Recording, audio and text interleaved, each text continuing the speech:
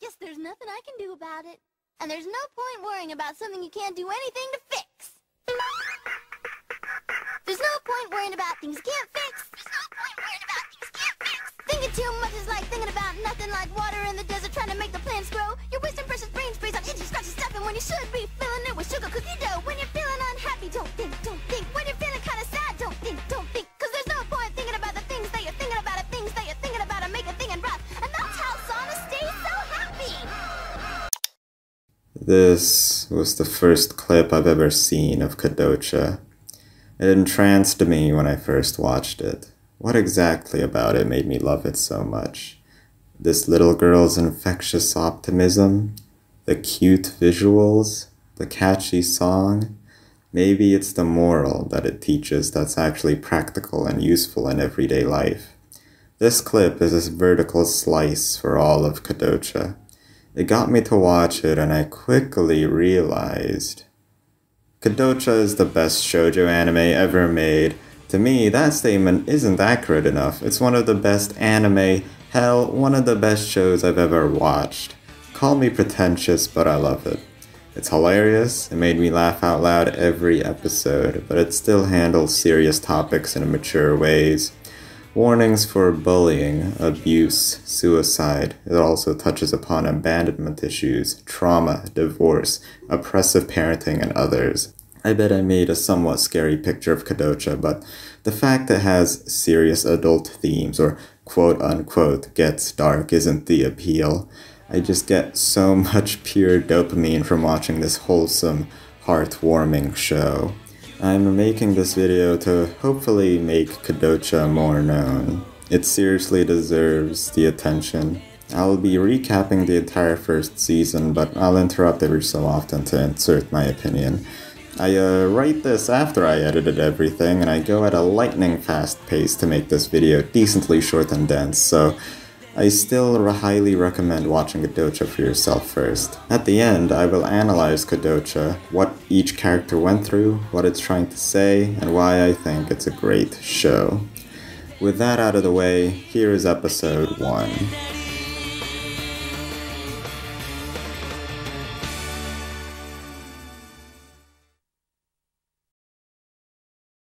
We see the hyperactive 6th grader Sana Kurata get ready for school. Her mother, whose name is Misako, she's an award-winning novelist with a squirrel living on her head, and doesn't let her leave without eating breakfast. Sana's 20-year-old boyfriend Pimp drives her to school. I think the first time this show made me laugh out loud is when his car drives so slow they get passed by pedestrians and Sana in the background keeps telling him to go faster because they're already late. He does get faster after being hugged and kissed by her, and gosh, the animation is so expressive. I kinda laugh so often that I think I'll just keep a counter on the corner of the screen. I really want to show how funny this show is and how much enjoyment I get out of it. By the way, if you think it's weird for an elementary school student to be going out with an adult, it gets resolved quite a while from now, so let's just wait until then. When she arrives in class, it's a riot and the timid teacher can't stop it. They say a student named Hayama started it, and he's the boss for the other boys in class. When another teacher gets involved, Hayama pulls out something from his jacket and the teachers become quiet. Later that day, here's where Sana's other life is introduced as a child actress. She's mad at Hayama for being a tyrant and a delinquent, so she'll use the move she learned from her talent agency Kodomo to fight him, but hits this guy instead. They just have a casual conversation as Sana hit him, and they don't even move. I love it. On her show, Child's Toy or Kodomo no Omocha, Zenjiro Sensei wishes to be a child again, to which Sana retorts it ain't as good as he thinks. She's talking about Hayama on TV and how much she hates him, which he hears. After the eye catch in the middle of the episode, we see Sana wearing some different clothes. I know in real life everyone wears different clothes every day, but remember, this is anime, so I find it impressive they changed her clothes like that.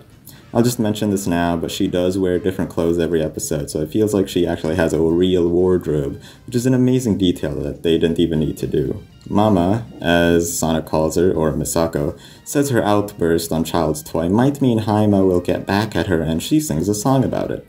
She sings every episode, and these moments are priceless. No words could describe them, so I'll play it in full, and it's a good recap of what happened anyways. Here's Sana's first song of many.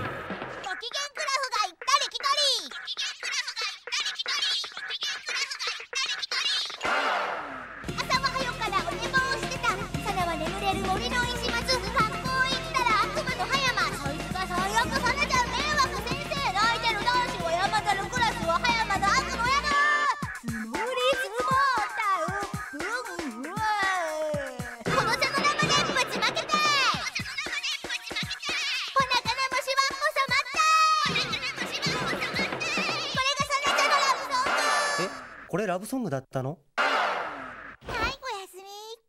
Oh, and by the way, Ray doesn't sleep with her. He sleeps in a different room. This relationship, while kinda creepy at first, is at least seemingly one-sided. At school, she says she's safe because of the move she learned at Kawamari, but just in case, she can still call Ray on the Barucha. The Barucha is a walkie-talkie device where you can wirelessly vibrate the other unit. I love the Barucha so much. I think its usage is genius later on, but we'll get to it when we get to it. In this episode, though, it doesn't even get used because she accidentally gave it back to Ray right after being given it. She's just like, oh well, this is fun, here you go. She gets found by the boys and they beat her up, but when Hayama arrives, he tells them to leave her alone. In class, they shoot the teacher with colored ink, and as the teacher stops him, he pulls out the same thing he did last time, saying he exposed their true nature. Sana arrives and shoots Hayama with the colored ink guns, practically declaring war against him. And that's all of episode 1. I think it did a perfect introduction to the world of Sana Kurata. And my favorite thing about the whole show is the high-octane, fast-paced comedy and gags that don't stop. I was sold in the first 5 minutes of the show, and now I can't stop, so that's a good transition to the next episode. After Sana's declaration, the girls gang up. Mommy here, the black-haired one, even calls him a demon child. Sana calls him a monkey boss for ordering the boys around, but he just leaves. In the boys' bathroom, they plan to pay back at Sana, and Tsuyoshi, the glasses boy, is the only one who doesn't want to. They hear news that Mommy was getting bullied that afternoon, and Tsuyoshi privies them of their plans. But why does he care? Well, he said he likes Hayama, and Sana straight up calls him a homo as he desperately tries to prove he isn't one by confessing his love to Sana.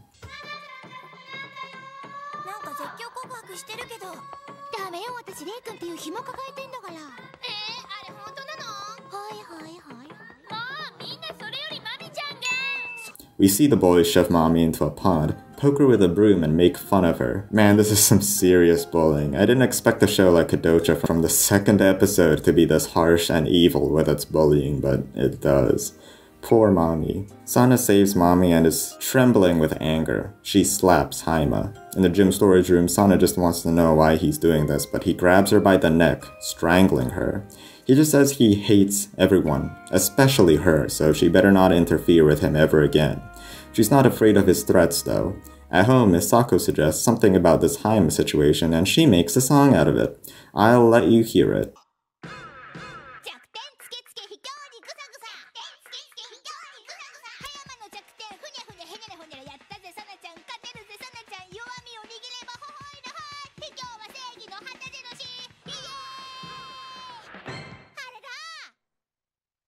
Next morning, she threatens him with toy animals and green foods. I just find the thought hilarious that she'd think Hayama would just be scared of vegetables sitting under his desk. Hayama, of course, is stone-faced throughout all of this. She tries to extort his weakness through Tsuyoshi, but he laughs her off.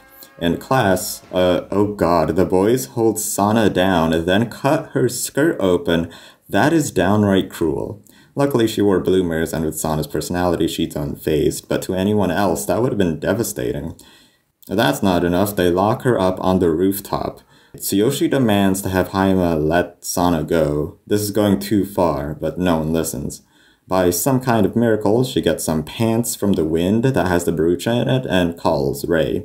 The whole car shakes as he's screaming earthquake. Damn, these Baruchas are powerful. Oh, and Ray runs over some elementary school students to get to her. They're late for work, but on the way home she meets Tsuyoshi, who's willing to let her on Hayama's secret weakness. I like Tsuyoshi's sense of justice, but ultimately he's just a tool for Sana in this war between her and Hayama. Once she knows her weakness, she pulls out a bungee rope and we don't know what it means just yet. Next morning, she calls him out to the gym for a contest, and embarrassingly, when they do it, she wasn't prepared. So she calls Aya to pull on the rope. This is where they show the other female classmates, and I also love them. Aya here adorably acts forgetting to do it earlier. It's really cute. So the game is to basically bungee jump, and whoever makes the least noise while jumping wins. Hayama, who was revealed yesterday to have a fear of heights, should lose. Hayama thinks this is all silly, but was pressured to do it. When he jumps, he makes the tiny littlest noise, so all Sana needs to do is just be silent. I just want to say in the background, Hayama's dancing is the best thing ever. So Sana jumps off, and well, I will let you hear the results yourself.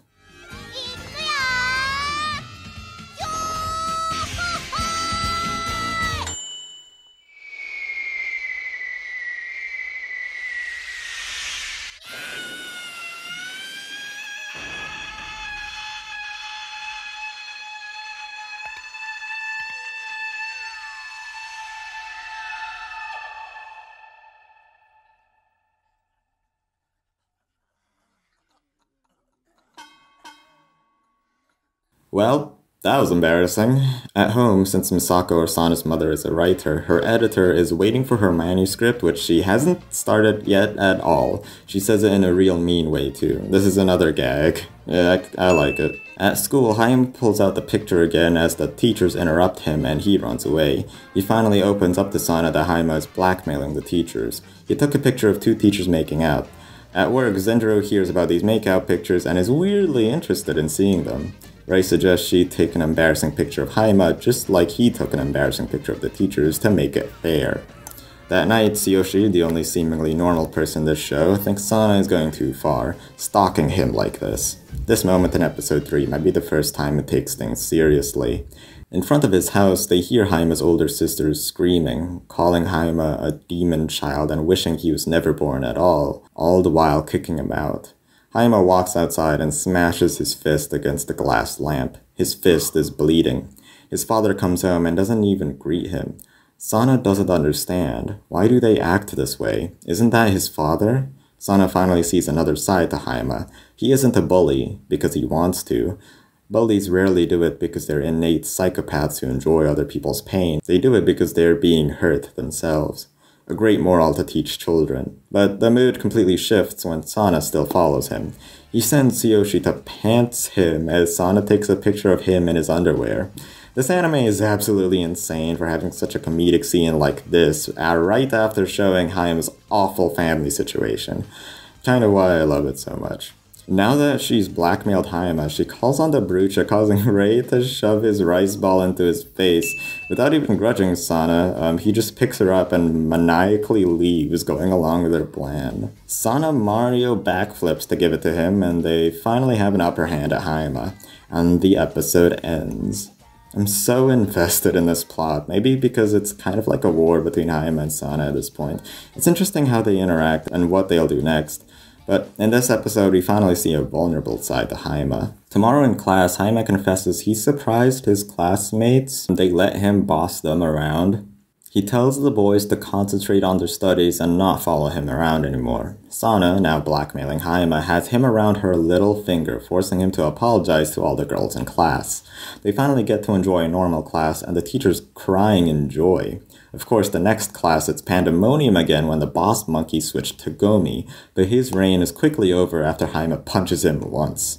Though nowadays, he's transitioned from being a monkey boss to a lone wolf, becoming much lonelier. Sana realizes she can't stop thinking about him after slamming her face into the wooden vaulting box. That afternoon, going to his house, she meets with Hayama's older sister, who notices it's Sana from the hit show Child's Toy. Though when Hayama appears, she scolds him for returning home before she arrives. She's willing to cook dinner for Sana, but not a scrap for Hayama, and kicks him out of the house. Yeah, the older sister's kinda mean when she's introduced. Sana just says she's got work to do and leaves. At home, she ponders Hayama's situation. He seems to always be alone at school and at home, while Sana's life is great with people who care about her. In class, Tsuyoshi accidentally calls the teacher his mother, which leads the boys to make fun of him, and he goes berserk mode, running around while carrying a desk. Hayama karate chops his head, which knocks him unconscious, and shouts, "What's wrong with caring about their mother?" Sana is wondering what Hayama's family situation is like. What made him say a statement like that to defend Tsuyoshi? Hayama was treated like a villain when he was introduced, but now he's reduced to a sad, lonely husk after hearing his personal life, so now Sana's investigating that, I guess. Hayama's still quiet in class, and Sana bets he's still scared of her releasing that pantsed picture of him. Hayama doesn't seem to care and asks if she's joining him to the bathroom, to which she shouts "Baka" over and over again as bystanders comment on her. Sana, noticing he's lonely, becomes a kind of counselor for him and follows him around. She just wants to see him happy and she'll do anything to help, so he says to kill him. He pulls out a knife so Sana could end his life. Now we see how Hayama feels about his life at that moment. His family is abusive, he's alone at school, so he might as well not exist. Seeing Sana so happy about her life makes him even more miserable. Sana, hearing this, doesn't even know how to react or why Hayama could think this way, so he's kind of a hopeless lost cause in her eyes. Running back home, she cries into her pillow at how stupid Hayama is. The next morning, she makes breakfast by mixing cereal and milk, but by first crushing the cornflakes, then stirring it with milk, making cornflake paste. No one likes it, and that's hilarious. So at school, Sana imagines Hayama, wanting to end his own life and all yesterday, is scared he'll jump out the window, drown himself, and jump into traffic. I love how absurdly maniacal Hayama is in Sana's hyperactive imagination. It's a great bit. Sana visits Hayama's house and sees his older sister throwing and breaking plates, blaming Hayama for burning the curry. She can't even focus on studying. If she can't get into a high school, it'll be Hayama's fault. After all, he's the reason their mother is dead. She notices Sana and stops tantruming. Hayama finally explains his situation. When he was born, his mother died in the birthing process. That's the reason why his family hates him, and it's what he had to deal with the past 11 years. She tells him that their mother gave all she had to birth him, so he shouldn't give up. She tells him to look forward to her drama that's pretty similar to Hayama's current situation, and she'll work hard on it, so he should do the same. There was already emotional scenes before this, but this scene was the one where my eyes watered a bit, and the reason why is not only getting to know Hayama's past, but also the music. It immediately becomes upbeat when Sana motivates him to keep living.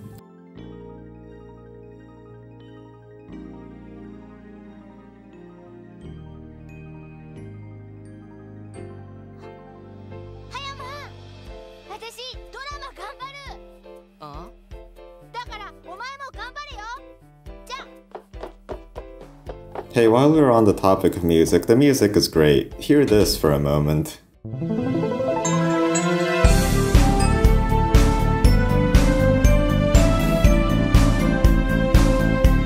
That is the motif for many tracks on the OST.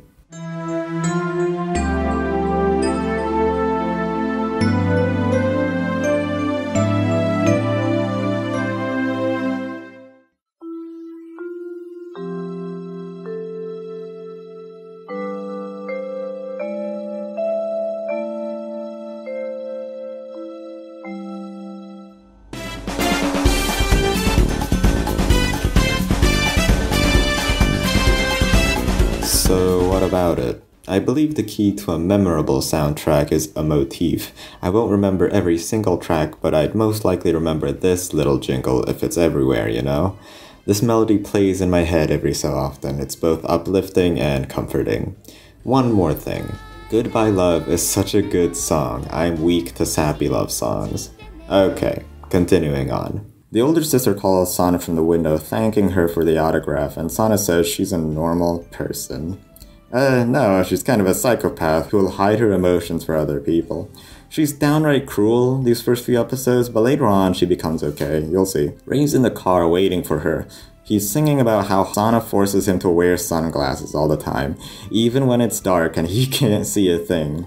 Pretty dangerous to drive like that, but okay. Sana opens up to Ray about she being hesitant to accept being in the drama when it's so depressing, but it's exactly like Hayama's situation, and hope he'll enjoy life after watching it. Gosh, I love this episode. It had so many funny moments, but made me kind of cry at Hayama's reveal of his dark past. It's an emotional roller coaster. The mystery of Hayama is over now that we know why his family hates him. The last episode of this first arc is focused on resolving those issues. Sana runs at 100 miles per hour to find Tsuyoshi, and she asks about Hayama. He really thought of himself as a demon his entire childhood, and it must have triggered something in him when mommy called him a a demon child. On the recording of the drama, she meets Kurumi Asako, the famous actress playing her sister in the drama, but Rei is suspiciously hesitant in meeting her. I think it's best I show their drama scene in full.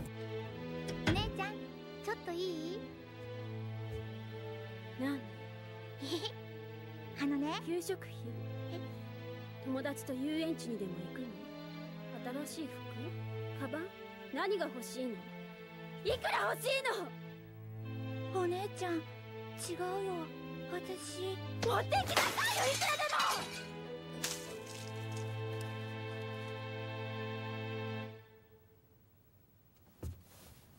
も！どうしてよ、もう。同い年の子はみんな大学とか行って楽しそうにしてるのに。お姉ちゃん。ミカ、知ってた？お母さん体壊して入院してるのはあなたを無理して産んだせいだって。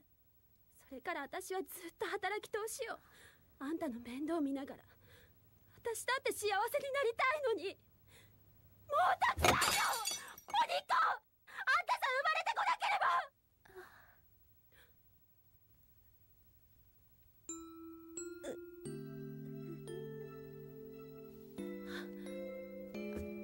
ごめんなさい、私。ミカ、ミカ。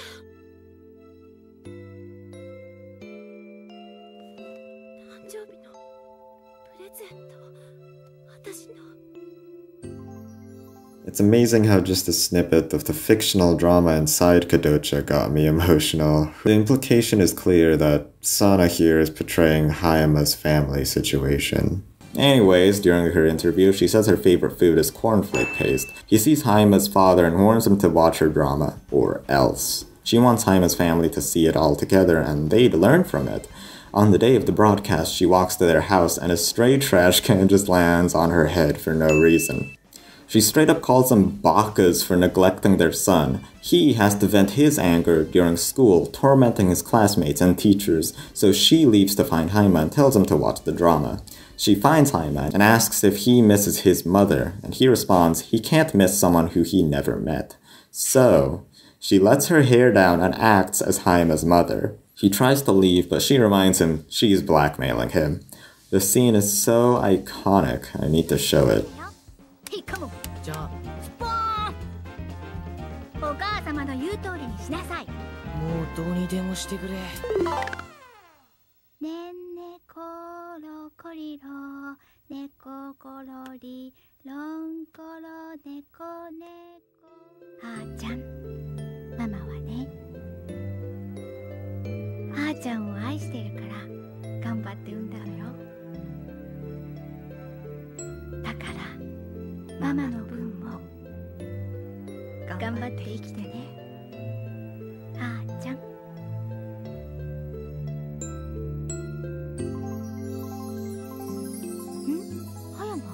She notices Hayama is sick, and then his father carries him home on his shoulder. He says her drama was good and brings him home. That was the end of episode 6 and the end of Kodocha's first arc, and it's the funniest thing I've ever seen. About its themes though, they're dark and real issues children deal with.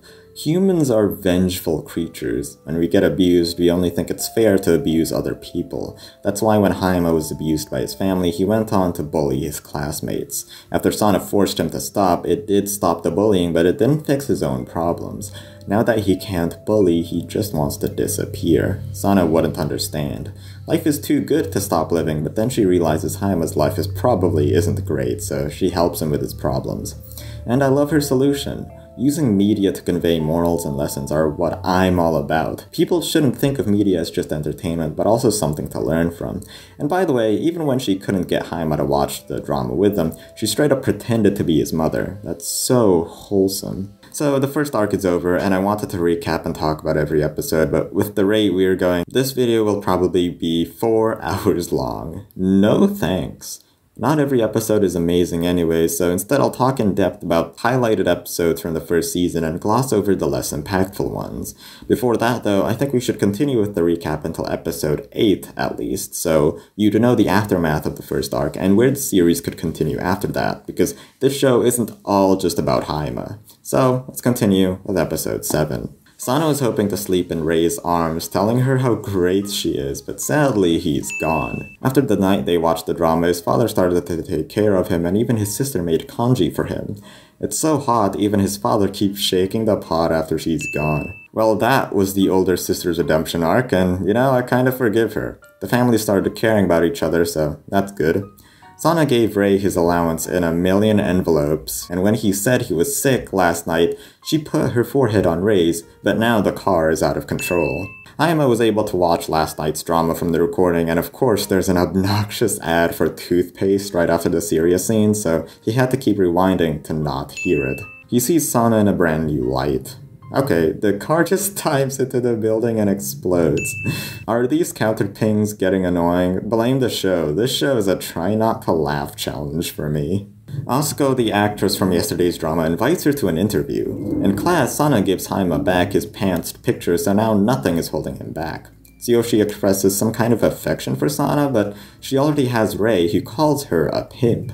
I'm 19 as of watching KODOCHA, and I don't know what pimp meant. So I was surprised after searching what pimp meant on Google. Sana would call Rei her pimp. Oh, and Tsuyoshi explodes. I haven't mentioned this yet, but the headgear that Misako has changes every scene for the squirrel living on her head. That's so creative for a detail that's not important at all. It's implied that Rei doesn't want to go with Sana for her interview with Asuko. It's clear that Rei is avoiding her for some reason. The scene where Rei feigns sickness and Sana is reacting to the news is a great example of how KODOCHA isn't scared of using the medium of animation to its fullest. It's a cartoon. Why not make anything happen on screen? When she ran to find an ambulance, she broke into the wall. She tries healing Rei with a shrine maiden outfit to ward the spirits away, and is sitting under a waterfall. Then, to show she let it get to her head, Sana and Mama's head explodes and their hair was frizzy for the rest of the scene. Not only is it expressive and creative, it's made funnier that the jokes stick for a while as if it actually happened. The comedy style is genius, and I want to find more anime like it. During the interview, Asuko asks about the rumors surrounding her manager, Rei. It's true he has a girlfriend and he is dating Sana. Well, that's what Sana says at least. He used to be a hermit and a scaggard after a nasty woman broke up with her, and this hurt Asuko. Implying Asuko broke up with Rei, but Sana's too oblivious to understand that. In fact, after she connected the dots that Rei didn't want to meet her and Asuko is asking about Rei, she assumes wrongly and thinks Asuko is actually going after Rei herself, so she sets off. Asuko immediately tries to find Rei. She eventually corners him, saying she's been searching for him this whole time and that she didn't dump him. She takes his sunglasses off and Sana sees this happening. So that is episode 7. After Hayama's arc, I get straight into Rei's arc with his past uncovered that he used to date the popular actress Asuko Kurumi, who might or might not have dumped him. It's clear Rei is trying to run away from her by pretending to be sick, so I wonder what's gonna happen now. Rei says Sana is the most important thing to him right now, and Asuka just says, "Wow, you'll leave me then become a lolicon or something?" While it's played for laughs, Rei's care for Sana is real and deep. But not in a romantic way, which that would be weird, just in a way an adult would care for a child, you know? Sana, in response to his sunglasses breaking, puts on silly glasses with eyes on them while doing a classic Kawamari somersault. Even funnier, the media find out they're there, and Sana proceeds to give everyone these silly glasses. As Asuko passionately shouts Rei's name for them to meet again someday, these glasses are still being worn. How many times can I say I love this show without being repetitive? In an intimate scene, Rei makes sure to let Sana know she's the most important thing to him right now. However, in class, Hayama says the opposite. There's no way Rei cares for a 6th grader. That woman is who he's really after. Sana storms off, opening the door just by exhaling through her nose. She walks home by herself and Rei meets Tsuyoshi and Hayama, who tell him she's avoiding him. In a restaurant with Tsuyoshi and Hayama, Rei explains his past. He used to be homeless until he met Sana, who gave her bento to him. She didn't know what being homeless was, and when Misako explained it to her, she must have thought it'd be nice to them. She even let him live with her, and Misako, I guess, never objected. Okay. After that, he promised to give back to Sana. He is incredibly grateful to her. Hayama, now knowing their relationship, he thinks Rei is playing Sana as a fool. He is just playing around, pretending to be her boyfriend. He storms out and asks Tsuyoshi if he likes Sana. He does.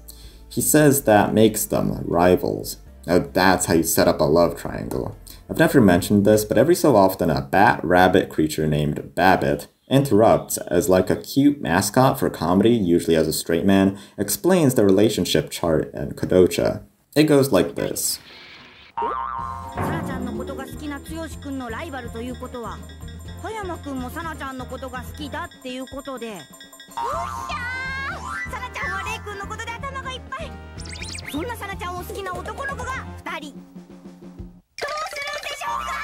So at home, Rei approaches Sana, but she avoids him. This is the first time the barucha gets used in a serious way. He calls her on the barucha, so she stops and turns around. Sana just tells him she doesn't need him to drive Sana anymore since she'll use the train. The barucha is a genius plot device because it binds these characters together even when their relationship becomes rocky. Later on, it actually has narrative meaning when someone is separated from their barucha or something like that. If I ever get an electrical engineering degree, you bet I'm making a barucha first thing.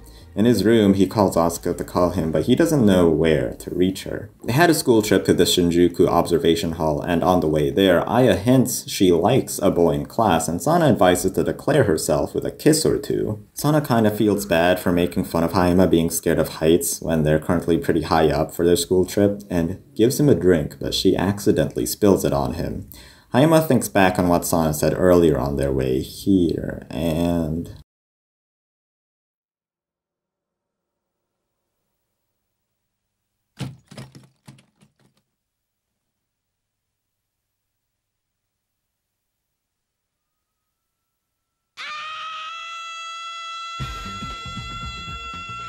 Rei, on the ground, who knows Sana didn't want him to be there for her, still wanted to see Sana. But he's currently in the middle of chaos and traffic accidents in the city, wondering what happened.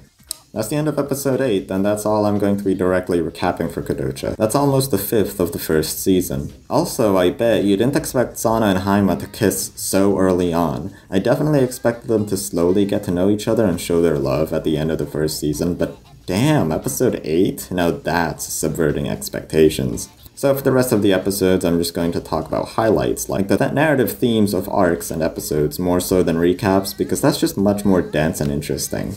And the other reason is I don't want to write, record, and edit a 4-hour-long video. So here we go. We're currently in Rei's arc, and with his past with his ex-girlfriend actress. He's scared to meet her, but he's later forced to. Another thing they're dealing with is Sana, who claims Rei for herself, thinking they are in true love. The show makes an interesting allegory. It introduces Ayuno, who is Tsuyoshi's little sister. She thinks the egg she bought from the supermarket can hatch a chick, and Sana keeps up with the lie. She doesn't need to know the true world yet because she's a child, but Hayama criticizes her. She had to deal with the exact same thing, to live in the fantasy that Rei loves her. Rei doesn't love her romantically, but of course he still cares about her, just not in the way that Sana is thinking, and that hurts her. The show presents the harsh moral that it's probably best to teach your children fantasies aren't real, earlier than later. It'll just hurt them harder later on. Episode 13. Tsuyoshi's parents are going through a divorce. Yikes. It's an awkward situation for a child, and through Tsuyoshi it presents his emotions about all of this. He of course still loves his father and mother, so it's unfortunate they don't want to be together anymore. The children live with their mother, but Tsuyoshi really wants to meet with his father again. They have to deal with moving to a different place, his name changed, and the little sister, who doesn't understand the situation, asks why is her father gone now. When Tsuyoshi meets his father again, they don't know what to say to each other. The point is, it's an awkward and difficult time for a child. Oh, and the best couple in the show appears. Aya confesses her love for Tsuyoshi. They are so cute together. I'm jealous of Tsuyoshi. Episode 14 to 15, because of a promise, Misako will write a book about her and Sana's lives, which will be released after her school trip. They know after releasing the book, it will create a stir in the media and their happy life might end. During the trip, she puts on a happy facade and only Hayama notices her true feelings. He promises to be there to comfort her whenever she's sad. It's a really touching moment, and what with Sana being an actor, she's too good at hiding her emotions to everyone else. But only Hayama noticed her sadness. She feels ease whenever Hayama is around her. Two other things happen here. Naozumi, who's a popular child actor, Sana gets introduced to, and the teacher, Miss Ando, she's the strict teacher archetype whose makeup cracks whenever it's mentioned, and her gag is limbo dancing. It's pretty dumb, but kind of funny. Episode 16, there's a new rival for Sana's affection, Naozumi. This creates a conflict between him and Hayama. Naozumi makes a good point. While he does acting, Hayama doesn't have any lifelong goals. He isn't striving for anything, so why would Sana want him? He decides to take up karate after this. Going after a girl to motivate you works too, but anyhow, it's good advice. Everyone should figure out their lifelong goals. Episode 17 to 18. You remember that book Misako released? Well, Sana's past is revealed to the media and it made the rounds. She was found abandoned on a park bench, found by Misako who took her in as her own. She made her into a child actress so that she'd be popular enough to attract the attention of her biological mother.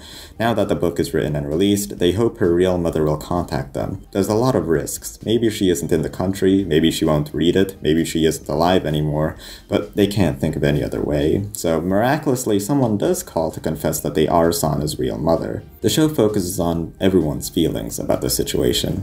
Sana is scared right now. She doesn't want to leave behind her happy life. Luckily, Hayama is there to help her. Naozumi protects Sana by revealing his own past of being from the same orphanage Sana was in, but focuses all attention on him. And whenever a reporter asks about Sana, he responds asking everyone to stop bothering her. He'll talk about himself as much as the reporters ask, so please stop bothering Sana. That was very, very nice of him. Misako and Sana's biological mother, Keiko, meet. The reason why she had to abandon Sana is because she was 14 when Sana was born and couldn't support her in any way. Even after Misako knows and relates to this, she slaps her. The role of a mother is to take care of their daughter. Abandoning her is frankly reckless and cruel. She lets her leave, and what happens afterward up to Sana. Will she stay with her or be with Keiko? I love Misako. She's an ideal mother. Not just about taking care of their daughter no matter what, but also respecting Sana's decision instead of forcing anything upon her. After all, Sana was scared after finding her biological mother. She'd have to live with her now. Episode 19. Episode 19 is quite possibly my favorite episode in the whole show. Sana meets her biological mother as well as their daughter, Maruko. The only thing she asked her biological mother was that she wanted to know what her real birthday was and doesn't ask anything else. She sure has some pretty wonky priorities. Maruko and Sana had a lot of fun playing together in the amusement park later on, but for Sana, it felt wrong. Playing with her younger sister, it doesn't feel like their family. It feels like she's playing with a young girl. So that afternoon, she gives her answer, whether she will live with her or stay with Misako. She bluntly says she doesn't feel the least bit of concern in her at all. But one thing scares her.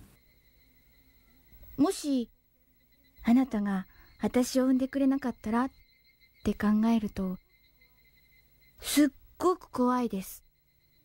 だってそしたら私今ここにいないんだもん。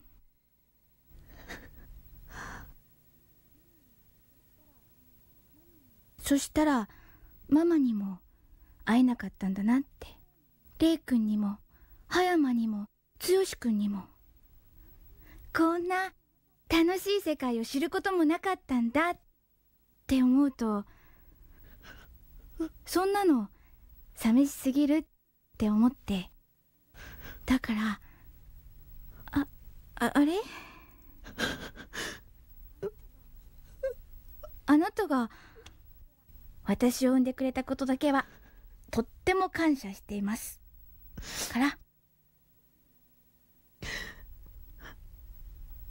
ありがとう。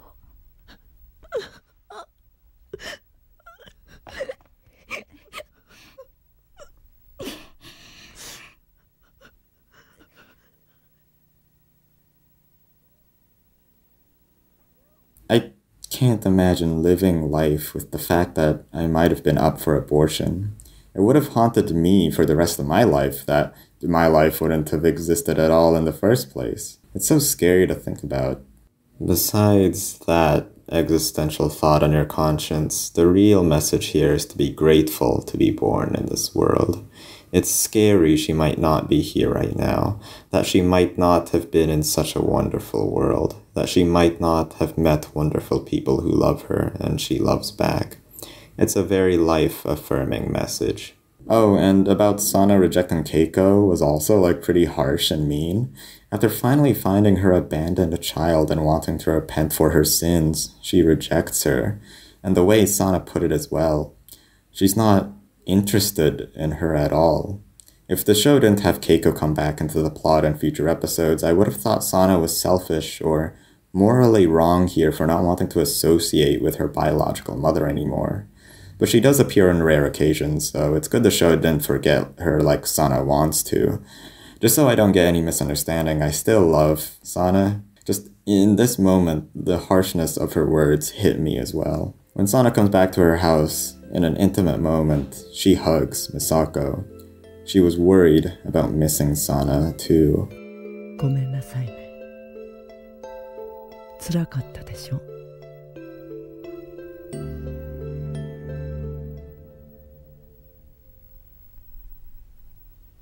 私はずっと不安だったのよ。いつか本当の母親が現れてあんたを連れてっちゃうんじゃないかと思って。だから早くこっちから母親に会ってきっぱり示したかったのよ。サナは私の娘だって。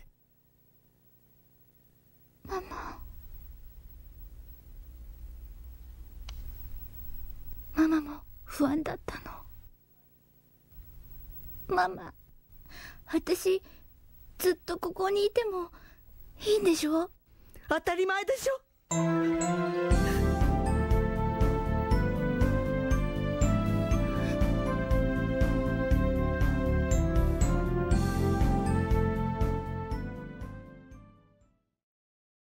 Episode 20. Episode 20 is a recap episode, and it doesn't recap everything that happened in the last 19 episodes, but it recaps most things. The way it presents the recap is in a quiz show where the characters answer trivia about their own show. It's pretty funny. Episode 21 to 22. It's revealed Sana and Naozumi have the same past and they visit their orphanage. She confesses she might quit being an actress. Well, that makes sense since all she wanted to do was to find her biological mother and they found her now. But she realizes she finds acting fun, so that ends that. Episode 23. So here's when Keiko comes back. She moved on from Sana, but Mariko, their daughter, is a big fan of her and wants to meet her again. She becomes missing as everyone tries to find her, including Sana. Zenjiro finds her, and I just want to say they're way too evil to Zenjiro this episode. He's usually the victim of jokes, constantly put in embarrassing costumes and made fun of, also desperately trying to find a girlfriend. Poor Zenjiro. Also, I love Aono and Mariko. Don't add me. Sana and Mariko meet again, so that's pretty cool. At least they didn't leave on bad terms. Episode 25. So, Mami was bullied by Hayama in the first few episodes, and they're awkward around each other. Screw that. More like Mami gets panic attacks around him. Sana wants for them to make up and be friends, but everything she tries, it doesn't work. She tries confronting Mami directly, she pushes her away. When she tries making them spend time together, Hayama feels bad about himself. Misako says Sana assumed only Mami was hurt, but Hayama also regretted his actions. In the end, Hayama showing true care and affection made Mami realize his true intentions. He doesn't want to hurt her anymore and is making up for his bullying in his own way. He takes care of Mami's rabbit. They don't become friends immediately, but now Mami knows Hayama isn't a bad person. Episode 27. If you're wondering about Misako's love life, she married a useless man who keeps asking for money. Sana follows him around for an episode. It was okay. Since we're talking about Misako, her mother owns a bathhouse and wants her to take over the family business, but she refuses. We'll get into that later. Episode 31. Kurosaki is introduced here as a tabloid photographer who wants to fabricate the drama that Sana and Hayama are going out. He does this.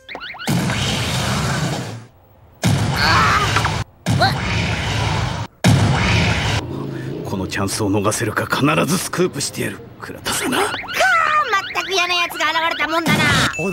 It's a funny jump scare. It's a jump funny.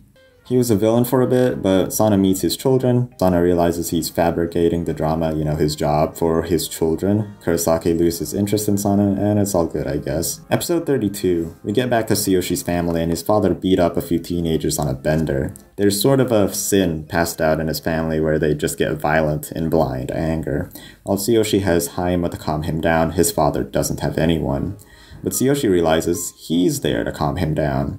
He was confused on whether to visit his divorced father or not, but he steels his resolve to accompany him when he's released from the police. It was a good episode. Episode 35. Wow, another Tsuyoshi episode. I might secretly like him as a character more than I realize. So in this episode, Aya and Tsuyoshi have been a couple for a while, but a new development.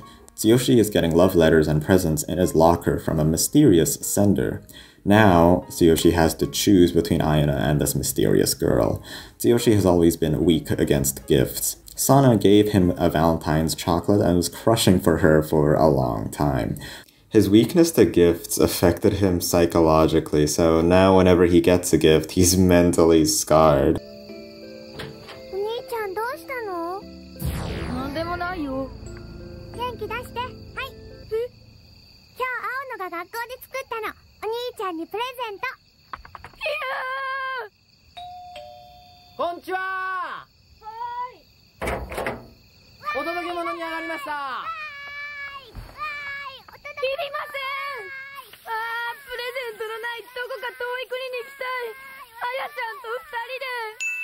The way Aya resolves it was really wholesome. She decides to constantly send Tsuyoshi gifts and cookies so that whenever he gets gifts from someone else, Aya will be there to give another gift, to remind him of their relationship.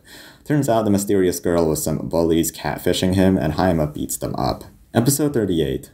Hayama didn't get much focus on the last couple episodes, but here Sana and Hayama's relationship progresses. Like, a lot. There's a whole love triangle going on with Naozumi and a kissing scene between them, and after that is a Christmas party where he gives her a special present. He spends time with his orphanage every Christmas Eve, and they sing a choir for her over the phone. Now, Hayama didn't give her a present, but she respects the fact that it's indicative he must have thought about her present a lot, to the point he didn't know what to give her. He realizes she'd be happy with anything Hayama would give her, so he makes a little snowman. His other gift is...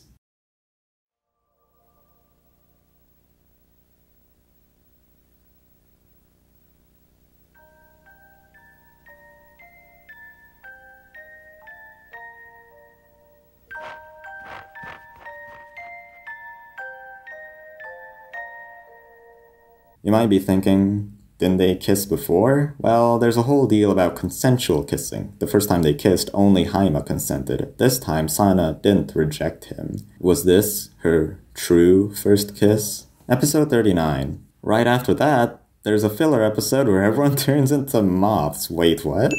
Before we get to the last 10 episodes, I want to discuss the last 20 episodes. After episode 19, I hate to say it, but the writing quality kind of drooped in my opinion. I still love the characters and the comedy, but the plot definitely isn't as impactful as it became much more episodic, and that means it's kinda more formulaic. The setting for each plot does continue with something introduced in the last episodes, but the way the conflict resolves is usually from a misunderstanding or something equally underwhelming. Here's some examples. Episode 24, Hayama still has blackmail on the teachers and uses it to stop additional cram lessons after school. Turns out the blackmail wasn't of the teachers he threatened, but of Miss Ando limboing. Yup, the thing she does all the time. I guess the blackmail worked because he bluffed, but it became meaningless after that. Episode 28, Hayama's father is seen being around and spending time with some woman, and everyone thinks he is marrying again. Turns out it's just his wife's friend who he doesn't want to marry, but she is here to talk about their mother. Episode 33.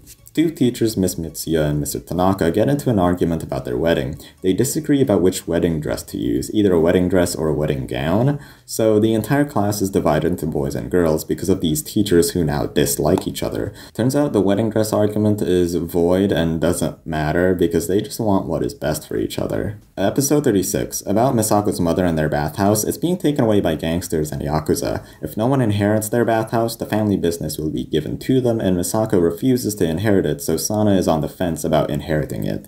But it all didn't matter when it's revealed those gangsters were just classmates with Misako's mother, and him owning the bathhouse wasn't even that big of a deal. So, okay. Now, I'm not saying because of how these conflicts were resolved it means the episodes were bad. I love every episode. It just becomes a bit formulaic compared to the serialized episodes with a connecting narrative. There's still great stuff in them. The comedy is always funny. New information is revealed, like episode 28 with Hayama's family's past, and sometimes the misunderstanding anime trope works, like in episode 33. It was cute how they just wanted the best for each other.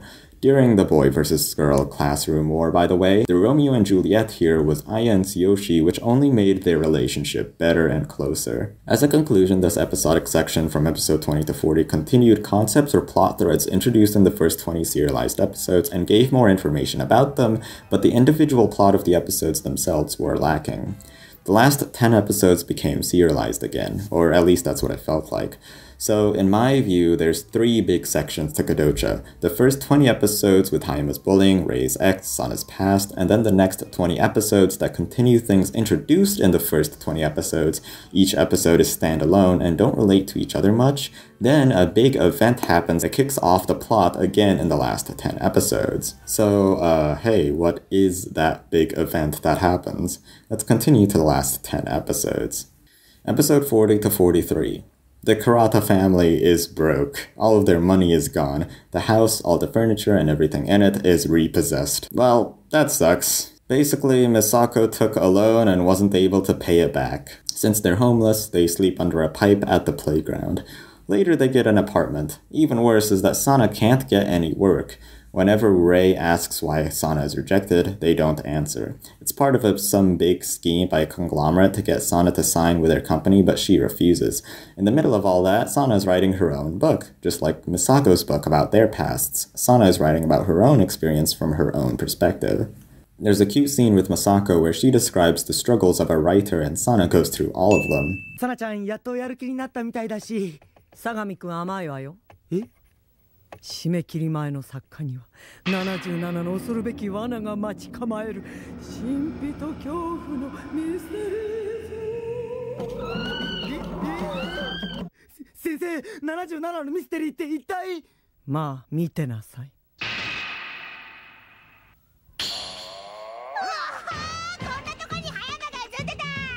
77の罠の第27番。何か懐かしいわの罠。ちゃんラーメン食べたい。あの時葉山んちで食べたあの特製ラーメン。サナちゃん、あれ食べないと原稿書けない気がする。ちょいとコンビニ行ってきます。サナちゃん第63番どうしても食べたい。あっという間に。わっほーい 5.25 センチもかけたよーん。やったーやったやったー。もしやまさか果たして願わくばサラちゃんショックでのっぴらぼう。ダブルショックでのっぴらぼう。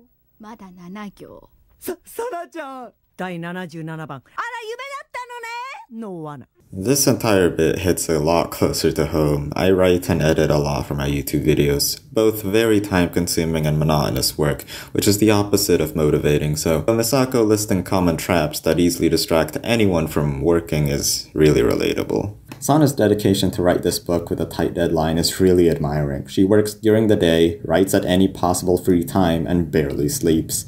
All while that happens, she meets a special person, Takashi. At first, they were actors put into the same show, but got to know each other and started dating. Yeah, he's like 20 years older than her, but Sana truly feels comfortable around him. Takashi is a chill, jokey person who bounces off Sana's manic humor. The media assumed they were father and daughter, but Sana denies it. Instead, Sana says they're lovers. I bet this is a controversial topic for an 11-year-old girl to be in a romantic relationship with a 41-year-old man, but in my honest opinion, I really got to like their relationship in the last few episodes. I can see and understand what they mean to each other. I still think Sana will be with Hayama in the end, and I don't think she would actually be with Takashi, but it's a genuine mutually beneficial relationship, and Takashi doesn't have any ulterior motives, so I don't think it's a serious problem. As an example to how they improve each other is Sana was having trouble confronting her classmates for not writing about her in her book. Usually she'd be able to laugh it off and apologize the usual Sana way, but this time she's scared. She runs away to Takashi, who's in the mountains for a scene. She wants to be beside his side forever. Takashi has had experience running away from his problems before and tells her it's okay to run away. What's important is getting back up and fixing her problems after running away. She does just that. Can't believe KODOCHA just fixed all of Shinji's problems. One more thing about Takashi and Sana, maybe because of Sana's reputation, she only accepted like small jobs and minor roles as extras. I was wondering why, because she had main roles before, but maybe she's just following whatever Takashi's jobs were. Episode 43 and 44. We'll get back to Takashi in a bit, but there's another person the last few episodes focus on, Gomi. He's one of the bad boys in Sana's class. He doesn't have the best grades, so his mom, who wants him in the best school, forces him to study more. This woman is a total helicopter mom. She's controlling and doesn't consider Gomi's actual feelings, and he can't do anything about it. She doesn't trust his school and hires a mentor to teach him at home. Out of all of the characters in KODOCHA, I relate to Gomi the most. After public pram schools didn't increase my score, I was forced into personal study sessions with tutors at home, and I hated every hour of it because I never wanted it. Gomi's story became even worse. In an emotional outburst, possibly to vent and rebel from his mother, he shoplifted multiple water guns, but he ran into Hayama and he got the blame instead. Gomi's mother heard the news, and she said if Gomi was the one who did that, there'd be unspeakable consequences. She'd probably disown him. I say unspeakable because the mother didn't say anything. It just kind of threatened that she would do something.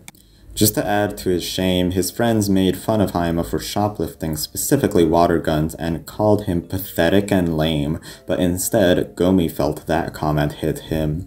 He eventually confessed after seeing Hayama stick up for him, and also wanted to go to the same middle school as everyone else. Gomi's arc was great. I related to him and gave necessary insight to his character. He used to be a big bully, but we see a vulnerable side to him. Now we see him being pushed around by his mom and these gangsters that I didn't mention at all, but they do also push him around. These gangsters, by the way, targeted Hayama, and Gomi protected him from them. I love his turnaround of a character.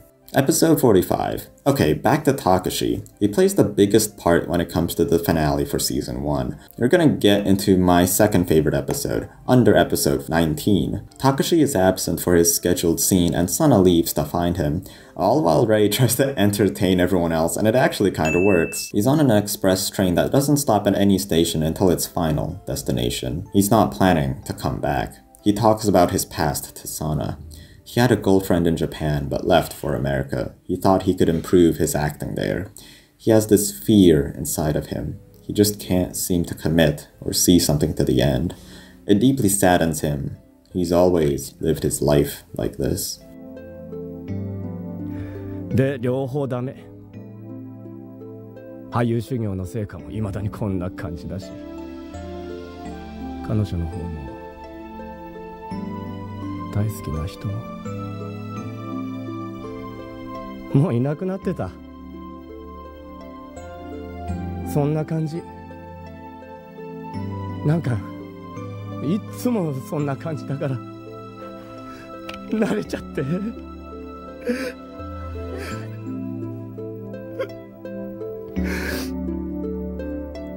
こんな感じなんだよ、もう何やってもさ。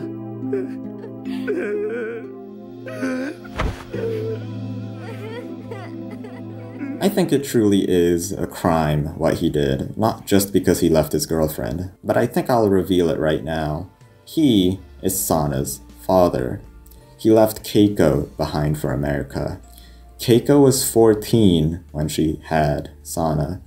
That's pretty bad in and of itself. and then Keiko had to abandon Sana because she couldn't support her.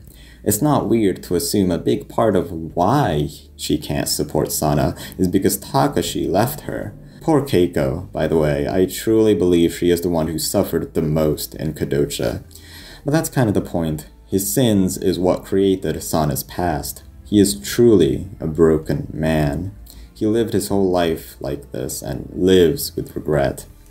Luckily, Sana is such an optimistic girl that she doesn't even think about these things. Well, also because she doesn't know he is her father yet, so let's get into that. Kurosaki gets back into the plot. Remember the angry-faced jump scare man? Yeah, that's him. He used to fabricate the drama between Sana and Hayama, but this time he finds the relationship between Takashi and Sana fishy. So he digs around and finds out she is actually Takashi's daughter. Misako learns of this as well and gets confirmation from Keiko. She bribes Kurosaki to not tell them their true relationship, but the situation became dire. Takashi has been suffering from a heart condition and isn't expected to live more than a month. So do they tell him this news before he dies? That he is Sana's father. After meeting with Takashi and hearing his sad story about leaving things unfinished, Kurosaki is saddened and angry at him.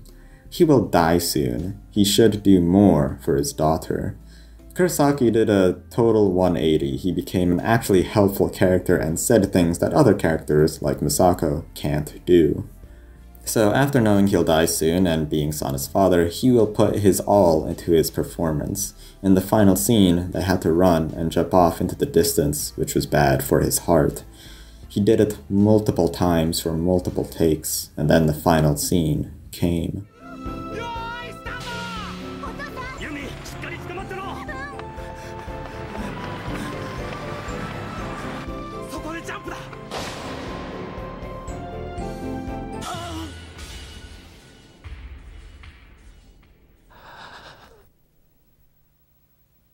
やった。ラストシーンだ。嘘でもいいから娘を守り抜いてみたかった。できた。最後にやっとできた。最後に。たけちゃん。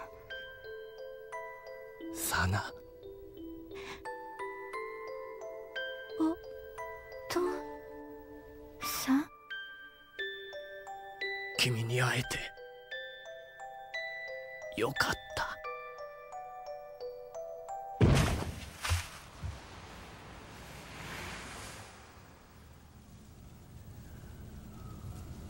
たけちゃん He did it. He was finally able to commit and see something to the end. To make this entire situation more tragic, they actually had a future now, and they already signed contracts for new, more popular shows. This is good because the show they're currently doing isn't a popular show and isn't taken seriously. So, producers who hear of Takashi's death, he literally died for this backwater show, they make fun of him for putting his all into this. Sana is infuriated at them. The next episode is focused purely on her bereavement. Episode 50. After losing Takashi, the symptoms of grief are at full force. A reduced appetite, a state of confusion and loss of hope, hallucinations, trouble thinking about anything but her loss. She keeps replaying clips of them being happy and acting together. She walks over to his apartment absent-mindedly and almost...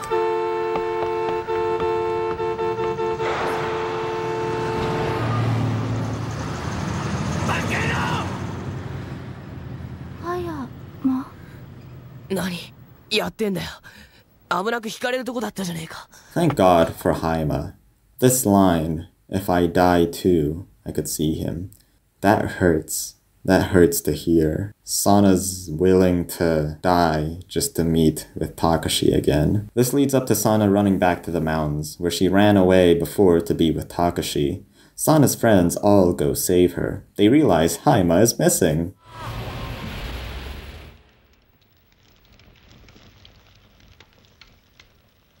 Sana ちゃん大丈夫かな。どう思う剛くん。わかんない。どう思うまみちゃん。わかんない。どう思う久江ちゃん。私に聞かないでよ。どう思うあやちゃん。わかんないよ。どう思う葉山くん。どう思う葉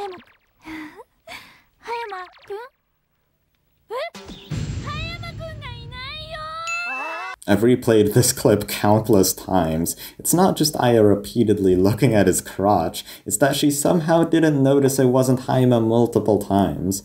Also, look at this guy's face. Sorry for giving you nightmares. Okay, back to the serious part. Sana, she still has her hallucinations of Takashi, and even during an avalanche, she wants to stay there for him. But Hayama appears to save her. She refuses to leave, but Hayama persuades her to. It all comes around full circle. Just like how Sana taught him to live for the sake of his mother, she has to live on for the sake of Takashi. Take-chan? 寂しくないの？やりたいこといっぱいいっぱい残して死んじゃって一人ぼっちで寂しくない？私は寂しかったのかな？急に一人ぼっちにされたみたいで。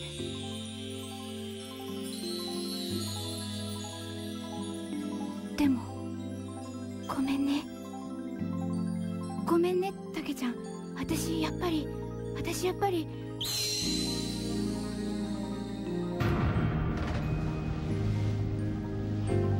倉田。しっかり掴んでてよ。私の命離したら承知しねえぞ、こら！ They go back to the village and they recognize Sana. She was on that show with Takashi. They loved their performance. Takashi truly did live a full life and made an impact before he died.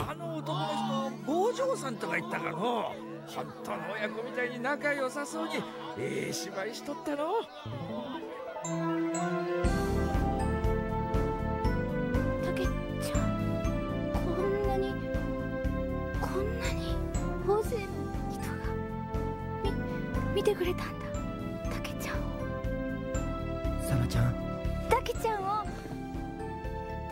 見てたの。私だけじゃなかった。こんなに大勢の人がたけちゃんをいたんだよね。私のそばにた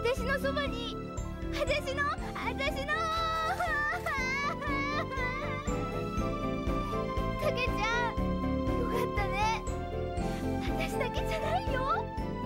たけちゃんのことを覚えててくれるの。たけちゃんが精一杯生きてたことを。たけちゃん。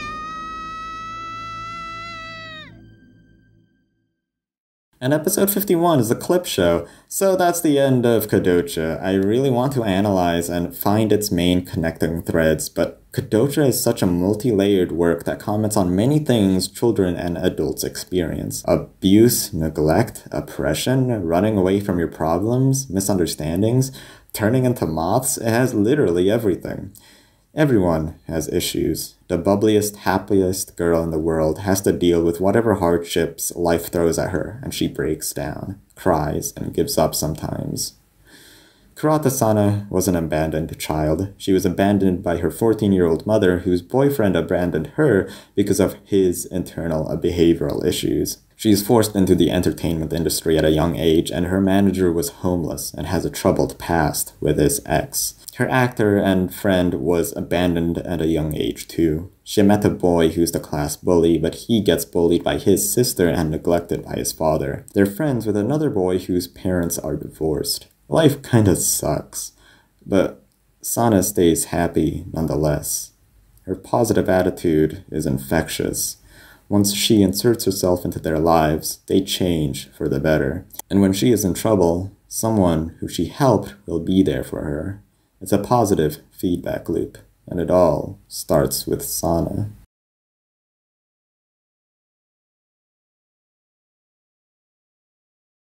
Welcome to the post-video rambling section. I love KODOCHA. I haven't read the manga or watched the second season or the season 1 dub. I'm kind of fasting myself of Sana content so I can have fresh experiences whenever I have a KODOCHA craving.